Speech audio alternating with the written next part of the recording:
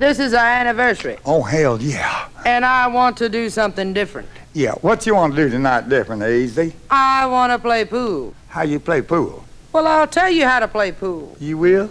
Well, first we have to find a place that has a table. Oh, yeah. Now what? It's a special-made table. It is? It's about 8 foot long, about 4 foot wide, and has 6 pockets. What you doing with all them pockets?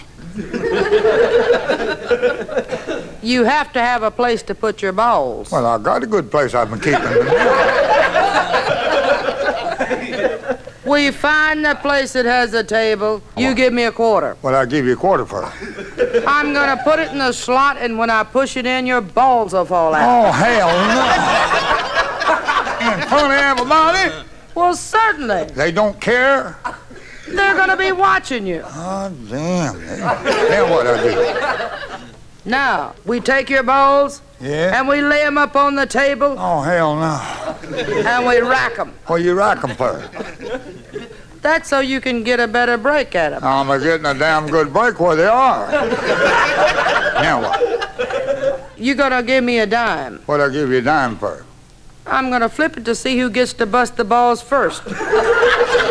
Easy, that sounds like a rough damn game to me. Now what I do? Well, now you have to have your club. Oh, hell yeah. You have your club? Yeah, oh, hell yeah, I got it. I carry that where I go. Now what?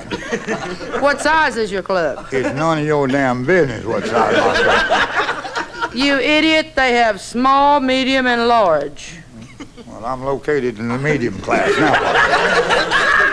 Now what? Now, you take your club. I do. And you lay it up on the table and you roll it across the table. You must be joking. I can't even get well, just forget it, is it?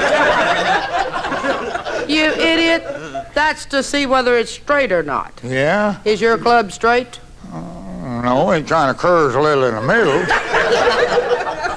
You can still play with it, can't you? Oh, hell yeah. I give it hell every once in a while. Now, what'd I do You then? take your club in your hand. Yeah? And you chalk the end of it. Huh? You chalk the end of it. What'd I chalk the end of it for? That's to keep it from slipping. Yeah? You ain't got nothing to put on it to keep it from bending, have you?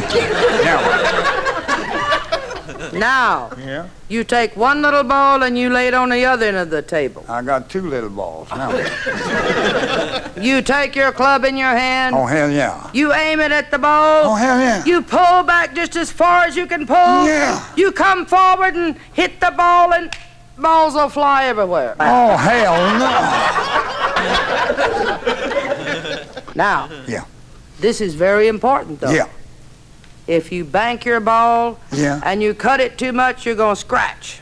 Yeah? What'd I do then? You put a little English on your ball. What's English?